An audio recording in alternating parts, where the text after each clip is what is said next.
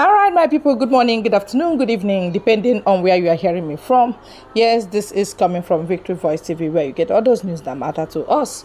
Sure, you can see what is on the screen.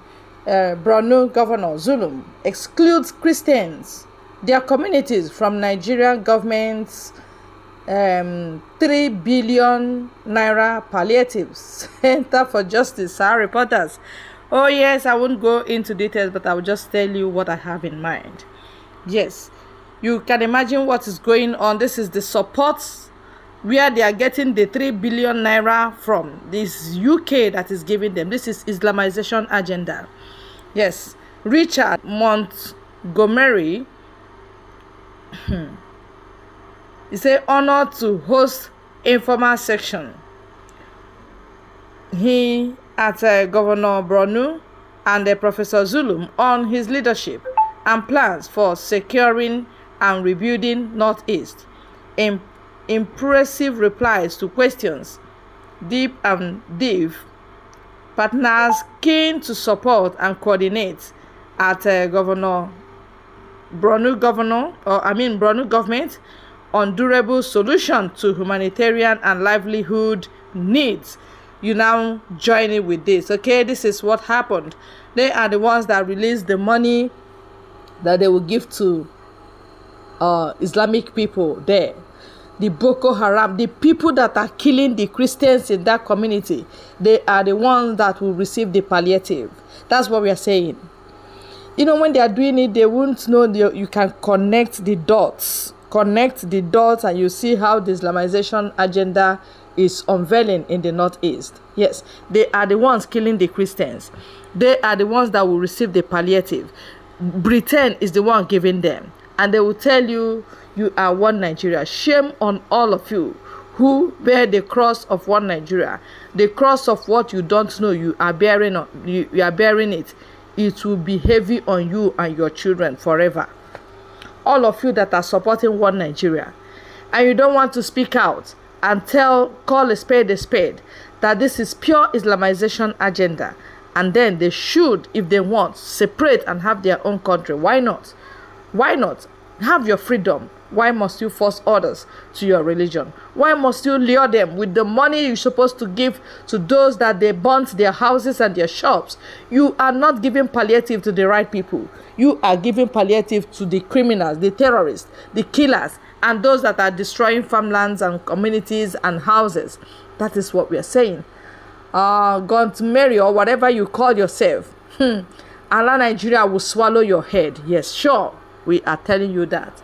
Of course, you know, the case of Biafra is not what you can say now, because Biafrans are taking their faith. They are taking the bull by the horn, telling you that we cannot wait for your referendum again. No, we can't, because we can see the handwriting on the wall that you are not willing to do it, not now, not today, not forever. You will not do it. So we will have to coordinate ourselves and take it by force. How are we taking it by force? Listen to their army. They are crying. And we must continue. Today, something again happened, but that's not what I'll say here. But I'll do it in another video. All right? So please, support the liberation of Biafra. If you want good thing for yourself, support the liberation of Biafra. That is the only time and place you will have peace. How can people beat you and then they will be paid for beating you? That is to tell you that they should beat you the more. That they've not even beat you enough. That's exactly what it means. Go and burn down their houses again and come and receive 3 billion naira. We'll give you more. Yes, Tinubu will release the money. He will release it. He is an Islamic person. All right? And then all of them put together, they are working to lure you into what you cannot carry. One of the Muslim brothers, he said, Nigeria is sliding into darkness. You know, this Muslim ticket, Senate of Muslim ticket, they are signing a lot of things against the Christians, and suddenly Nigeria is sliding into darkness. Tell me, if a Muslim person will call what is happening in Nigeria Senate, what is happening in Nigeria because of Muslim ticket, if a Muslim person will call it sliding into darkness, is it you, a Christian, that will not call it sliding into darkness? If you want, out of hunger, go and collect and eat, and you will know you have ruined your life.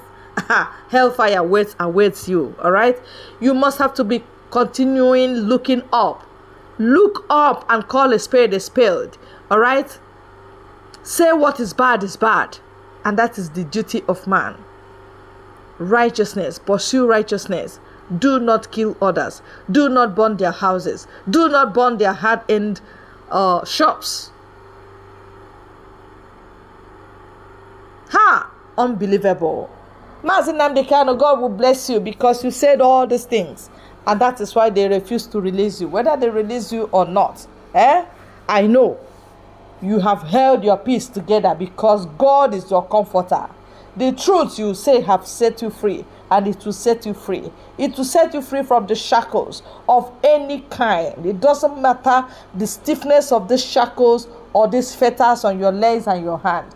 God, whom you have spoken his mind, and that is the mind of the people, and that is the truth we are talking about, will set you free. He can do it.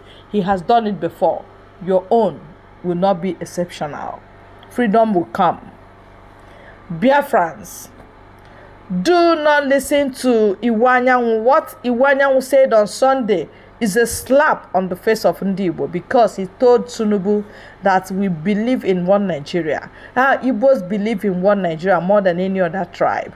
Yes, that's what they have been saying. But Igbo shops are being demolished. Igbo houses are being demolished. Igbos are being killed. Yes, thank God for Biafra Liberation Army, whom we are using to defend our land. My prayer is that this men would double and triple and fill the whole surface of earth. Yes, and that is the way Biafra will come. More men needed.